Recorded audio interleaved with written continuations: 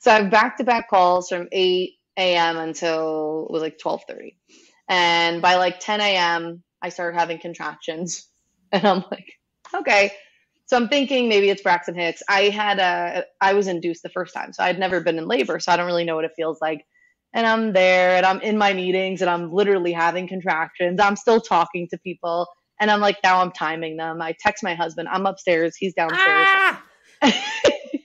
And I'm like, I think I might be in labor. He's like, no, you're fine. He was like, we have the doctor's appointment at 1. He's like, yeah, like you'll be fine. I'm like, all right, yeah, it's probably Braxton Hicks. I'm like, yeah, I think so too. They're getting worse. They're getting worse.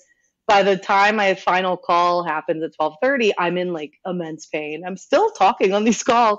And I'm like, yeah, I remember telling the person, like, I think I might have a kid today. They're like, really? I'm like, I don't know. So I get to the OB appointment at 1 and she's like, okay, what's going on? I'm like, it's a little bit of an active day. She does the exam. I'm 4 centimeters. Hey! Welcome to 99 Humans. My name is Jeff Lakusta, curious coach and Wall Street Journal best-selling author, striving to understand how little things generate big impact. And I'm Nadia, Carta, tech executive and lifestyle coach with a mission to transform lives and corporations by kindling hearts to generate a zeal for life. Each week, we investigate stories about the human side of leadership to re-energize your spirit and help you become a stronger leader. Because the reality is that leadership is messy, goofy, challenging, but always human. Thanks for spending time with us today. Let's dive in. So I'm going to kick us off because I met Ashley in a customer success conference and I was immediately amazed by her persona, who she is, her job, and her mission. So how about we start with one of our most preferred questions, which is, what are you up to lately, Ashley? Yeah, so mostly work. I have 2 little girls, which is going to be the big piece of my story. So similar to you, Nadia, but yeah, so I run customer success. We're a waste software company, and so mostly I'm just traveling right now. So for the past 10 weeks, I've been traveling every other week. So I'm finally slowing down a bit. But I've been in India visiting our development team. I've been all over the country visiting our customers, and then in LA last week for a leadership offsite. So I'm all over the place, and I'm trying to take the next few weeks to not travel and try to see my kids. So that's where I'm at right Ashley, now. You gloss over it as if this is so easy, but a waste software company. I am so curious what that means, and you're the founder of this company. How the heck does one become inspired to create waste management technology? So I'll keep my the rest of my professional journey short, but majority of my experiences in financial services. I ended up taking a job in real estate, which it didn't pan out, and so I was scrambling. I had this amazing career. And I took this opportunity with a friend, and I ended up kind of getting, screwed over a bit. So I was kind of in a moment where I was scrambling. I've always had these great jobs. I'm like, what do I do? And so I meet Mike, who's our founder, and I was just like, okay, cool. This guy's nice. He's also from Long Island. We're local. Seemed like a nice enough guy. He has 4 generations deep in the waste industry. And he's like, yeah, he just started a dumpster company in Brooklyn. And he was like, I'm just building technology for my waste company. So I was like, all right, whatever. Seems like a normal guy. I need a job. So I just went to work for him. I don't have an ego. I didn't care that I've had these really great positions. I'm like, whatever, we start over, right? And so I go to work for him. And pretty much right away, we're yin and yang. He's your sales guy, your hype guy, your ideas guy. I'm your data person, your analytics process. So I'm kind of reeling it in. I'm like, oh, hey, let's slow down. And probably about a year in, we realized that we wanted to become a software company because we were we could be the most technologically advanced waste company in New York City, or we could kind of get the software out there and give it to other haulers. And so, yeah, we started working on this. We've been doing this for 6-7 years. We've been building out this platform. So COVID hits, and I'm pregnant with my first daughter, and we're home immediately, right? New York is like a super scary place to be. I'm terrified because I'm like pregnant for the first time. I'm like, I'm dying for sure. And yeah, I was home immediately, and all of our peers were stuck in the office because they were on desktop legacy software. Mm. So wow. yeah. So we kind of knew. I have before we get into the weeds of the story, which I can't wait to hear, there are two things that I believe, if I'm wondering, maybe a lot of our listeners are wondering. Number one is, who's your customer? This software sounds very compelling, almost like probably everyone should have it. So who's your typical customer? And then number two is, what can you do to fix the waste problem in New York? Oh my God. I think everyone wants to know that question.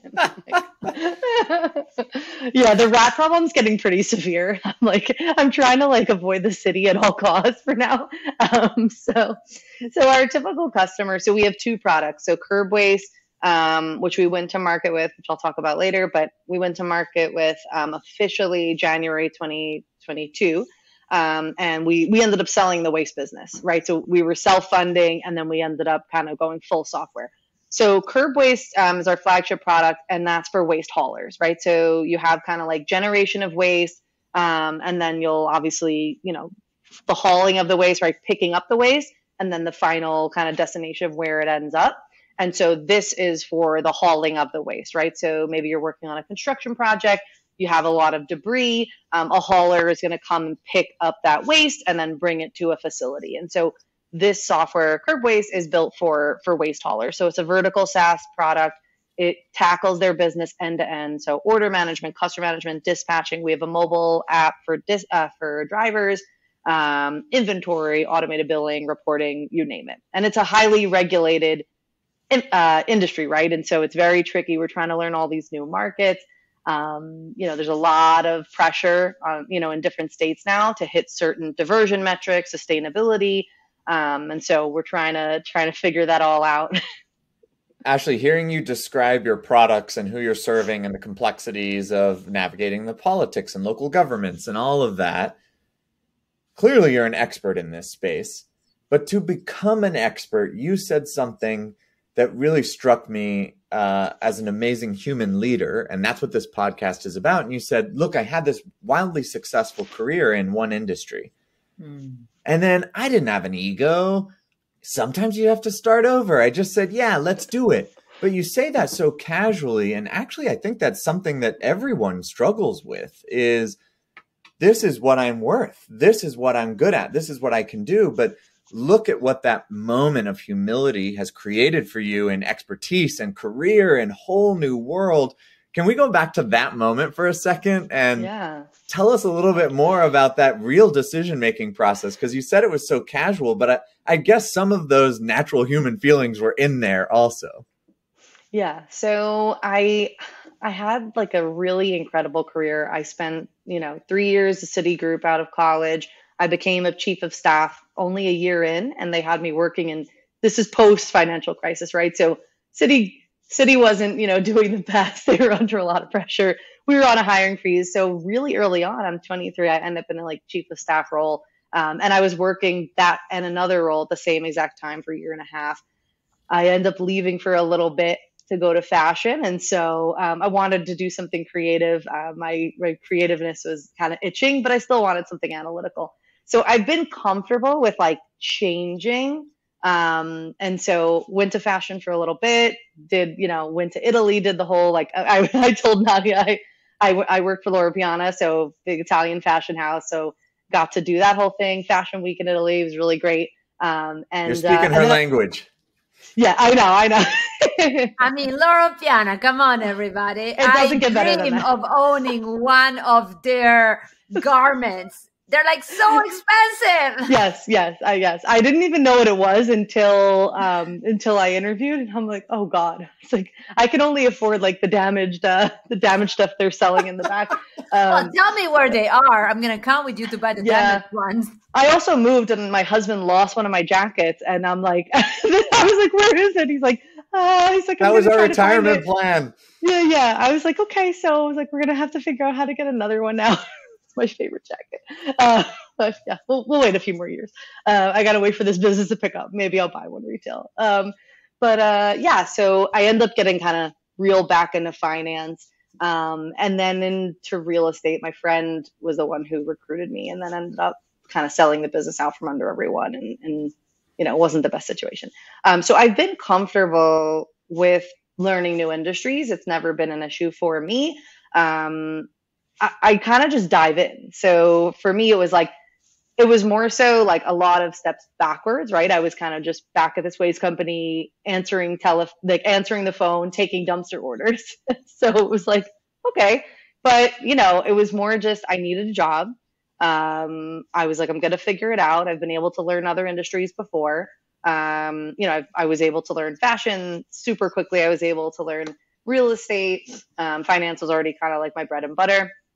But I was just like, okay, whatever, let's just try it. And now, now we're a technology company, and that's a whole other thing that I'm learning. And, it's definitely very challenging because I'm customer facing, which I really haven't been in my previous roles. But yeah, it was like kind of a do or die. I needed a job, and I'm like, Mike seems great. I like what he's doing. And I just kind of dove in, and I got lucky. I got lucky in this situation that it worked out that way. Well, I salute your humble spirit, Ashley, because I know you're saying you've been lacking, but I also believe you worked your ass off, said very elegantly. And when we met at the Customer Success Festival, I really admire how you leaned in. Like literally, Ashley came to me and said, I would love to come on your podcast, and this is the reason why. And I said, oh my God, I love it.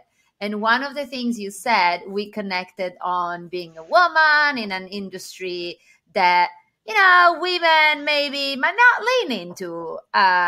We would go probably somewhere else. So we're not expected to be in software, in finance, and like all of those cliches and stereotypes. So you've been breaking some pretty big ceilings there. And so I really loved how you pitched in, and I said, of course, like not even a question. So let's get you in. And I really, I'm really curious to hear, how did you become who you are, right? What gave you strength? What gave you energy? And then you said you prepared a story for us, and I want to hear what that story is. Okay. You want to hear that now? Well, first I want to hear how you became what you are. Sure. So I grew up on Long Island. I'm the first person in my family to go to college, actually. My mom stayed at home. She's incredible. She's made so many sacrifices for us. And my father was an entrepreneur. So from the time I was young, I had kind of seen that, entrepreneurship journey. And he came from nothing, and kind of like me seeing that my whole life, it obviously motivated me. But I've also just been it's just inside of me, if that makes sense. I've always been internally motivated. So my parents would be like, as long as you try with your grades, no problem. And like, I wanted to always do the best. So it was just something like inside of me that I guess I've been born with. So I started working when I was 14. 16. Yeah, I had worked in real estate through high school and the beginning of college. Ended up going to Baruch and studying finance, and I worked all through college. So I went to class 2 days a week, and I worked the other 3 days a week. So I've always been kind of hustling. Didn't necessarily expect to be a co-founder, to be an entrepreneur. Wasn't maybe necessarily what I had planned, but Mike and I have a lot of similarities in that regard. And so, well, let me pause you there, because if you say that was not necessarily what I had planned, what is it that you had planned? I don't know. I probably figured I was going to be in like a nice big corporate job. I don't know. I hadn't really, I moved around a lot. So I wasn't really sure. Most of my 20s, I was just kind of figuring out what I liked. So I hadn't really planned anything specific. I was just trying jobs, doing well. And then I was like, okay, I'm moving on because I wanted new challenges. I'm not short of challenges today, so I'm fine.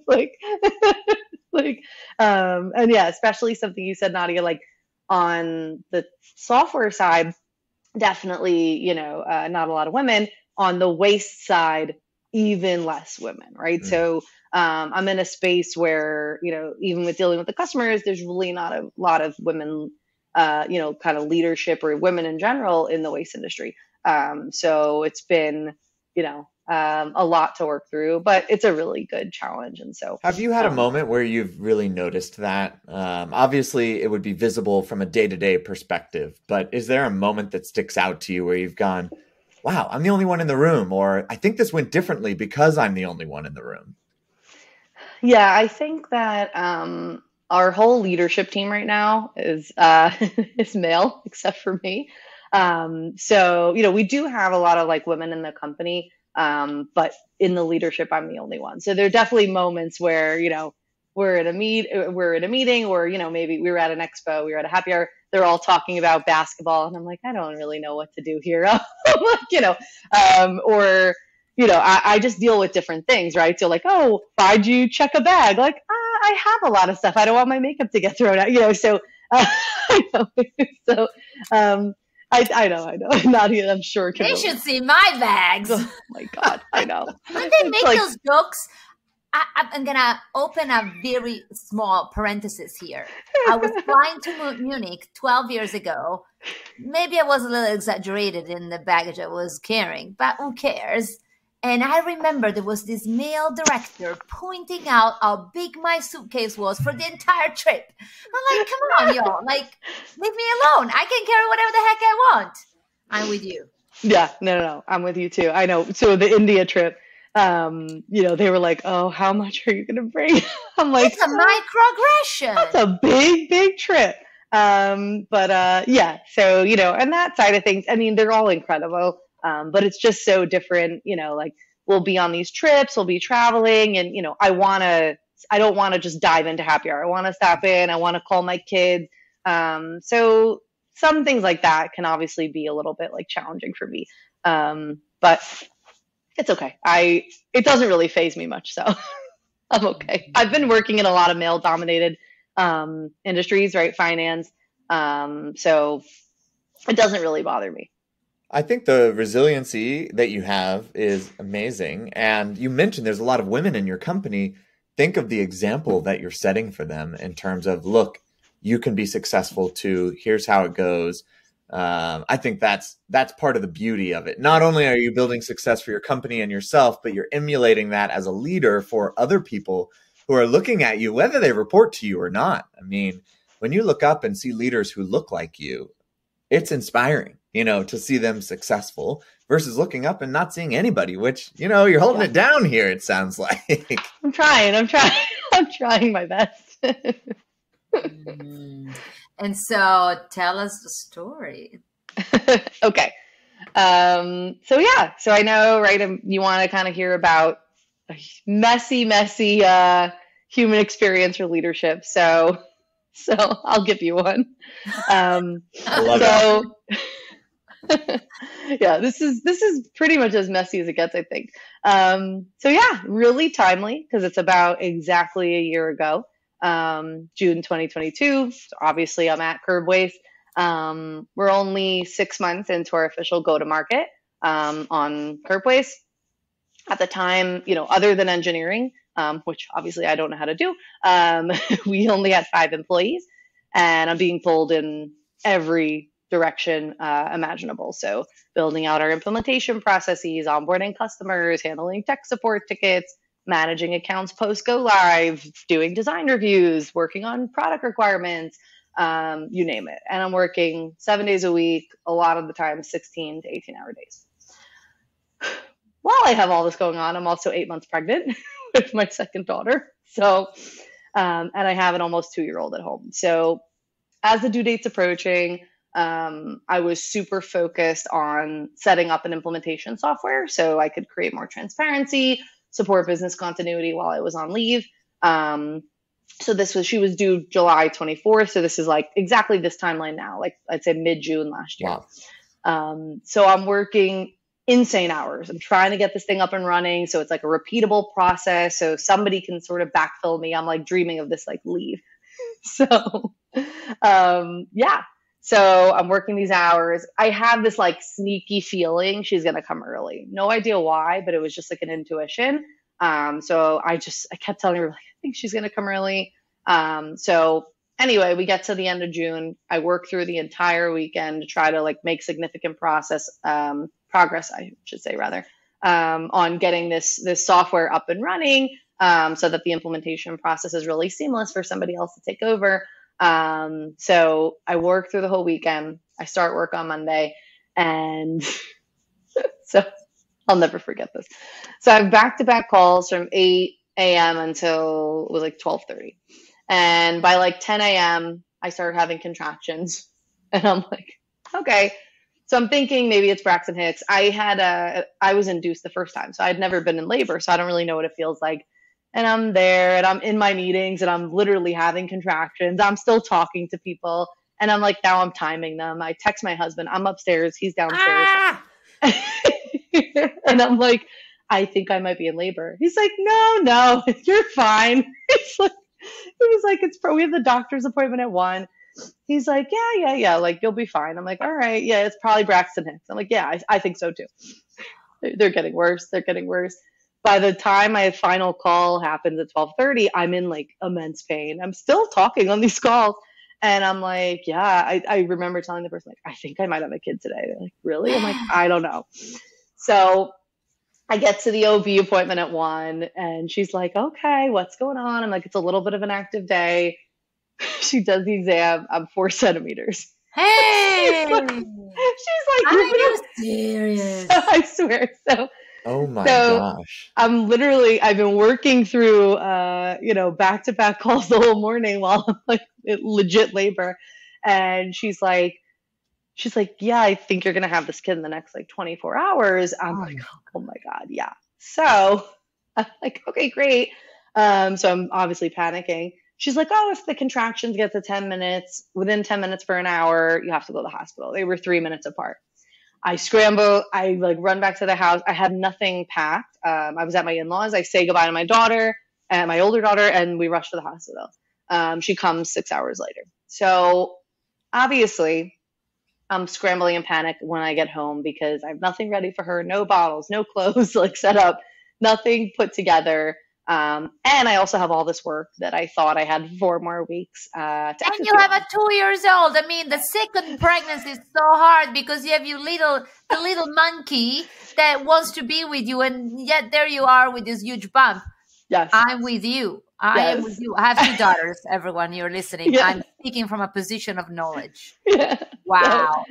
So, and I'm like, I had thought, I had this feeling, but I also was hopeful. Like, I'm like, no, I have 4 more weeks to execute on everything.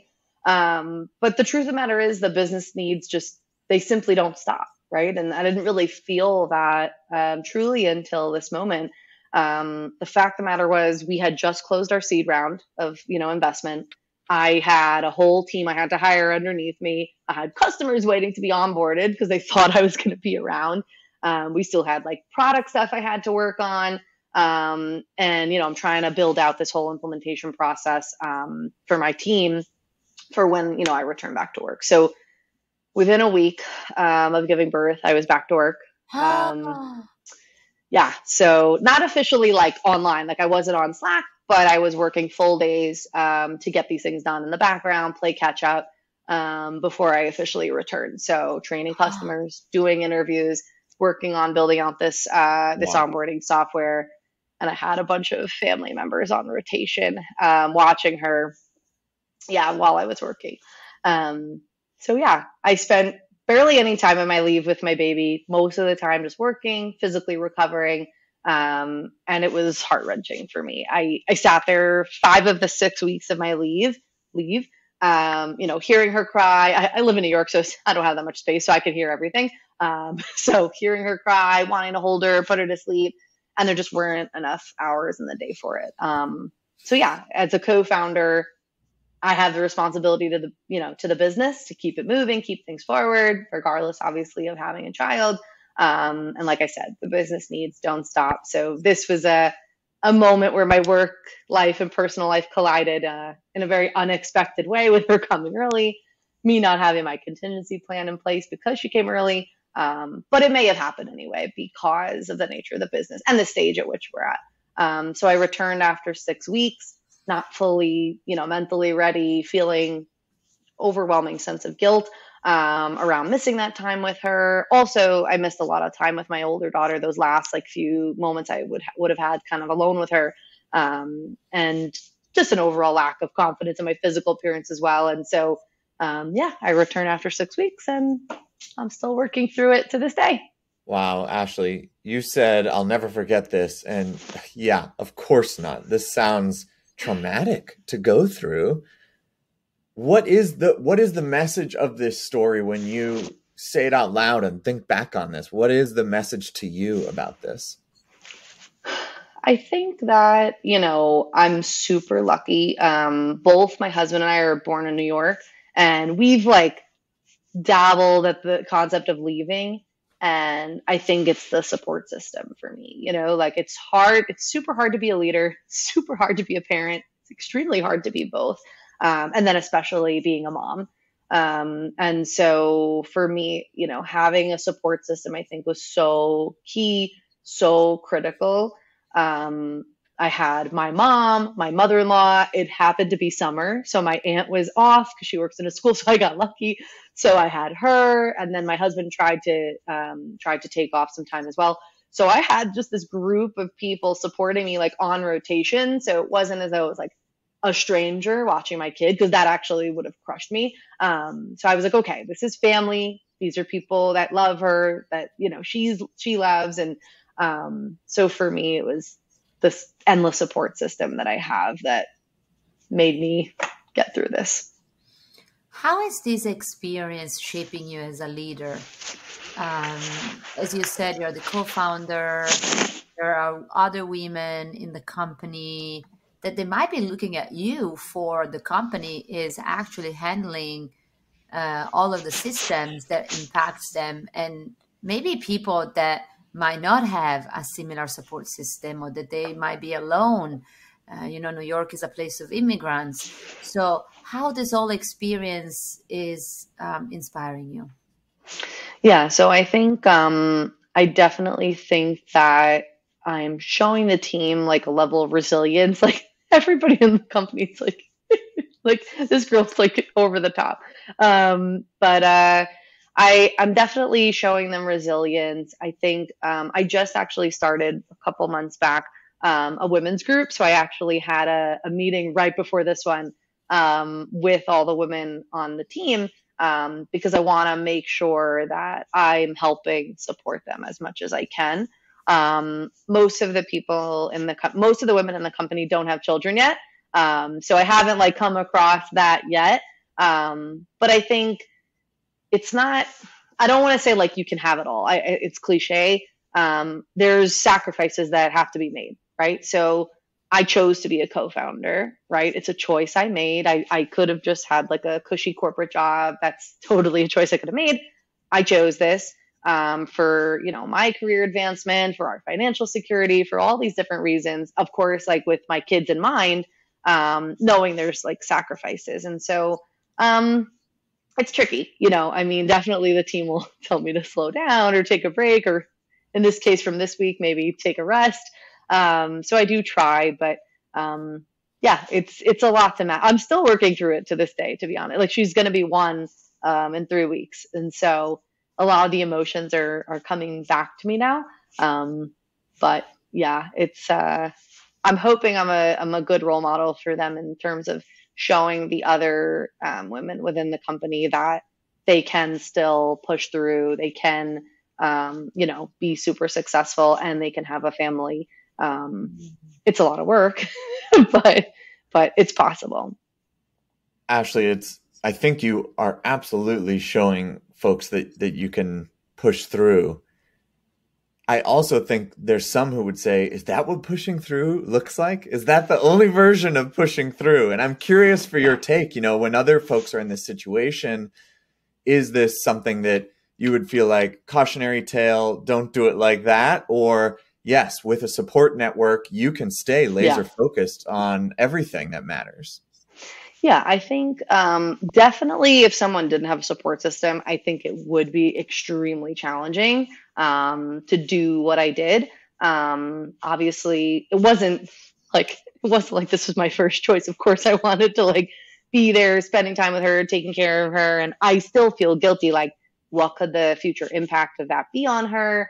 But if I was lucky enough to have a support system, and that's why it worked for me. That's why I've also chosen to try to stay local so that I have that system in place. But yeah, without a support system, I totally agree. It would have been impossible for me. Yeah, here's what is resonating with me among the things you said, given that I feel so much for you because having had 2 deliveries, I mean, my brain didn't start functioning until I don't know how many months later. I come from Europe where most of my girlfriends took 1 year of maternity leave. And when I was back after, I interviewed for my role here in America that my daughter had 2 months. Already that was considered, oh my God, you're crazy. Yeah. And so the word that you said that clicked with me is intention. And especially for women, and especially when it comes to systems meaning corporate systems, regulations, knowing what a woman goes through from a hormonal perspective, postpartum depression, complications. There's so many stories out there. We treat giving birth as if it was like a walk in the park, but to this day, there are women that die from giving birth. Yep. So it's still a very traumatic experience. And I love that you said intention because it's about the freedom and the choice that a woman should have in treating that event in a way that honor what she is. You want to work the same weeks that you are delivering the baby? Please do, because if that helps you in feeling that you have value, it's your company, you're the co-founder. Oh my God, I'm so happy that you got that structure around you, Ashley. And for all of the others that might be listening that don't have that, or that they might have other needs, it's the intention to say, what's my plan? Do I want to stay? Do I need more time? Then you got to be in a system that allows you to do that. Because what I fear, and for me, the most terrible thing that can happen is for someone to having to play to a system that doesn't meet what they need to go through that. Absolutely. So, and this is a very polarizing topic, of course. But I love that you were able to go through that moment in the way that you did. What an amazing situation. Yeah, I think struggle. So I don't want to underestimate. No. It's so goals. No, it's no. It's listen. I think I try to look at the positive side of it, right? Because a lot of people would want to be in my situation, right? A lot of people would kill to be a female co-founder at a software company. So I try to reframe it and say like, okay, well, I have to push the business forward so that it's possible for these other people to do things like this as well, right? And I hope, right, we obviously have raised more money. I'm hoping we have more staff now. So future people within our company, I would love to build out a plan that people have a little bit more time. It wasn't necessarily I chose this, but that's the responsibility that I bear. But it also, all that time that I've spent, right, working through a pregnancy, I ended up in the hospital when I was pregnant. I was dizzy for 8 weeks and couldn't walk, and I was still visiting customers. Like, I made a lot of sacrifices, missing out with time with my older daughter, this crazy stressful pregnancy, and then afterwards. And so I had to push through because it has to all be worth it, right? All the sacrifices I've made have to be worth it. And so it just wasn't like I couldn't give up. I had to make sure that the business was going to keep moving. Mm-hmm. Yeah. I think your constant awareness of I chose this is the rim, that's very inspiring to me, because in my life, and I have not had a moment at all like what you have had, and so my sympathy is extremely high and my empathy is just very low, but it's I feel for you in the ways that I can. But I have a hard time sometimes connecting that cause and effect of my own decisions.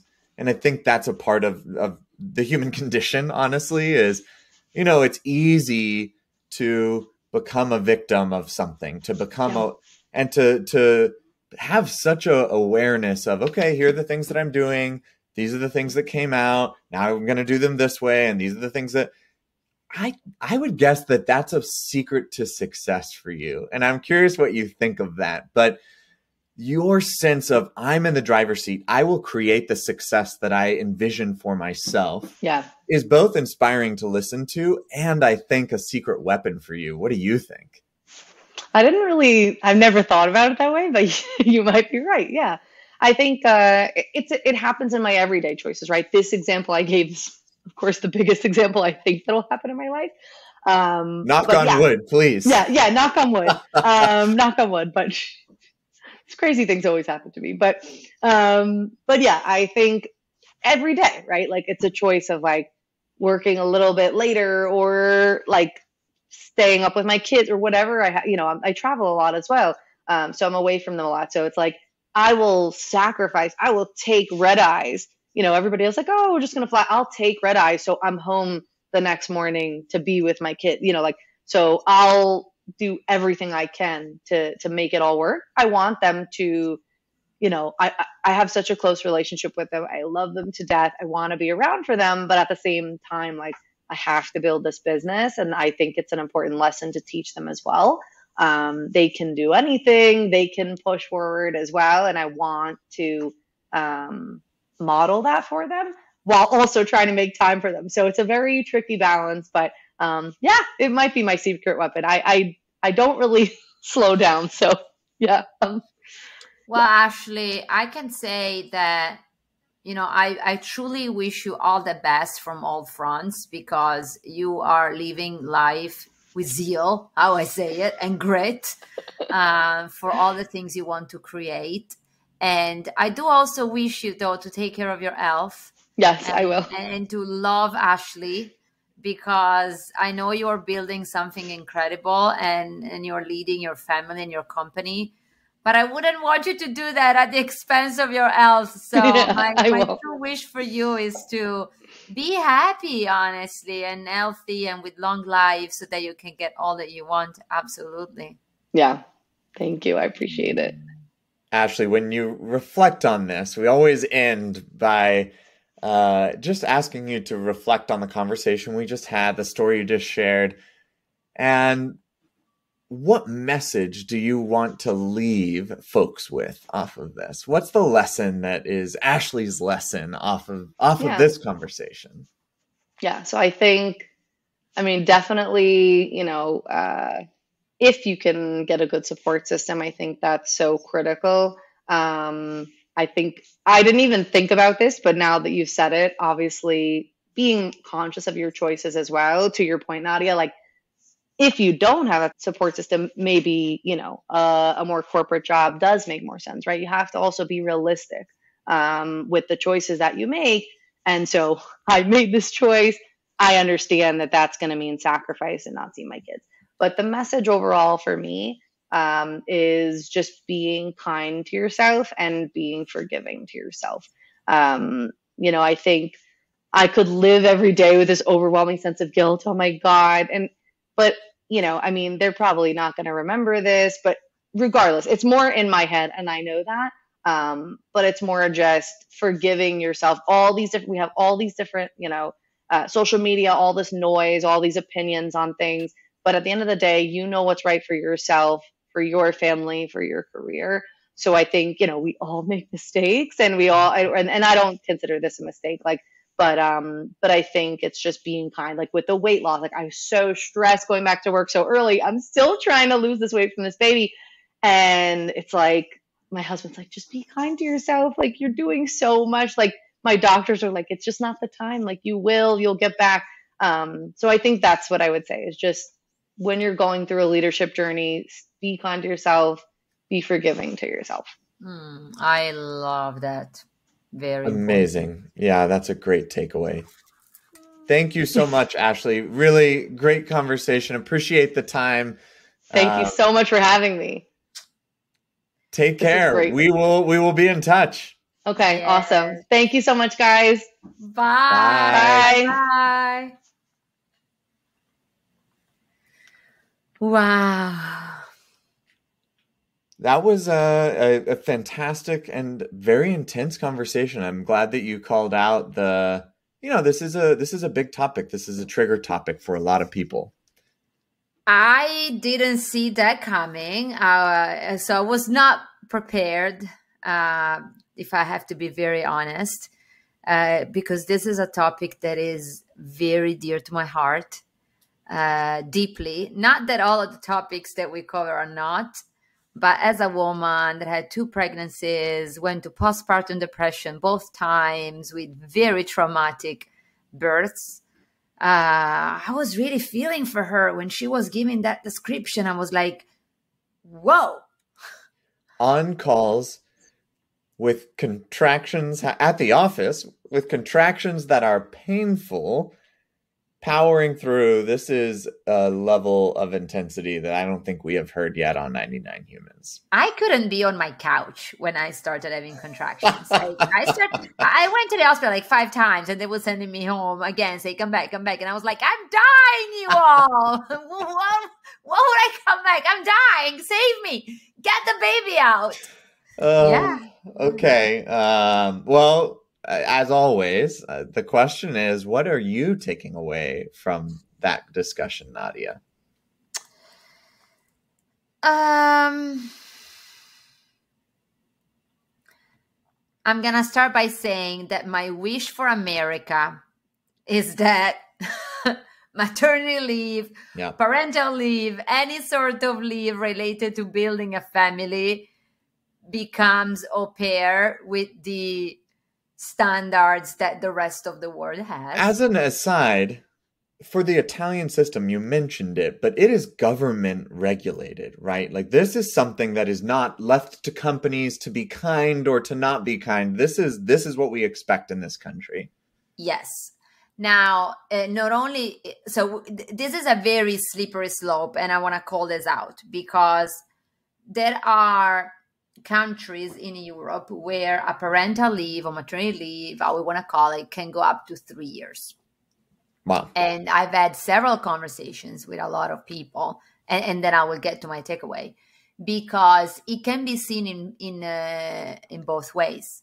It can be either I am making a parent a service by offering so much leave, or if a parent is taking that much leave because there's no support system and there's no daycares and there's no family, they're going to be out of the workforce. Because let's face it, if you stay out 3 years to take care of your baby, that has an impact. I have girlfriends in Germany that luckily they have financial resources, and so they were able to hire support, but there's no daycare, for example, for them. My girlfriend tells me it's only basically all moms that are looking after their children until they are 3 to 4 years. I want to hear your takeaway, but this topic is just rising such a natural discussion about the cultural differences, because you are Italian and I am American, and in the US there's almost this pride about how hard we work and the hustle culture, and the idea of giving multiple years off, governmentally regulated, for having a baby. I think most Americans think about that and go, well, no wonder the US has such a big GDP, because we're working a whole lot harder. And part of me as an American actually feels that, where I'm like, yeah, I'm glad we work hard. But then you hear a story like this, I'm like, this is too hard. This is working too hard. We really need to control so that we have a little bit more of a cushion around this very difficult physical and emotional experience of having a baby. Which is why this connects very well to my takeaway of what Ashley said, which is the intention. I loved that when I was 2 months on my leave, I was able to do an interview. That was my choice. So now, granted that in Italy, the 5 months are mandatory for everybody. But look at the French system. The French system is amazing. Moms have the 5 months, they take it. But there's so many options that you can set up to have your child being taken care of, that you have ways to move forward. So for me, the ideal scenario is a scenario where you as an individual, mom, dad, adoption, surrogacy, any of the ways that are available to build a family out there, can benefit from choice. And choice means that, like Ashley, if I am a co-founder and I know the price that I'm paying and I have my mom here that can help me with my baby, I'm going to be okay with that. And then I work through my forgiveness and managing my sense of guilt and all that. But what really worries me, Jeff, is when a woman doesn't have the option. Yeah. That is what worries me. Because when I think of when I delivered my babies, my mom, rest in peace, was already passed away. I was living in another country. And thank goodness I was able to have a full-time help. So if a woman doesn't have that in a country like America, what can they do? Yeah. What is your takeaway? Well, I think the outside of what you have said, which resonates with me, and I love that. And I think you are such an incredible woman, and I'm glad that you had the support that you needed going through this, because I feel for people who don't, and I actually think that's more often than not the case. So it's an important takeaway that you're calling out. I would actually go before that piece of the story, because I really did appreciate how humility shaped her career. Because I sometimes think of humility as a desirable leadership trait. Someone is more vulnerable, someone is more able to connect with other people, someone is aware of their humanity despite a lot of success. And those are all nice things to have once you've already made it, in quotes maybe. But the way Ashley added to that was the way that humility built a successful career, the way that humility unlocked new opportunities for her, the advantages of the humility that she had. And I think that was a really powerful reminder of additional reasons that being humble can really work for you. Because I find that to be a trait that's wonderful. Now, of course, there's people who are too humble and need to own their greatness much more. And there's plenty of the other side of the coin to even that. But I will say that for those who maybe humility doesn't come as naturally for, to remember that it can also spark new opportunities is a really fantastic reminder. I love it. It's a very difficult one. And as you said, sometimes the ones that shouldn't be humble are the most humble. And sometimes those that are, the opposite will be like, hey, reality check. So yeah. I really like that you call that out. Well, what a conversation. It's great to see you as always, Nadia. Until next time. Right. It's great seeing you. And as a reminder, everybody, feel free to visit our website, 99humans.com, where you can find all of the episodes that have been published until today. connect with us on LinkedIn, either Jeff and I or our company page, and you can find our episodes in any streaming platform. Give us a 5-star, and we're so happy that you listen to us. Have a great day. Thanks. Bye. Bye.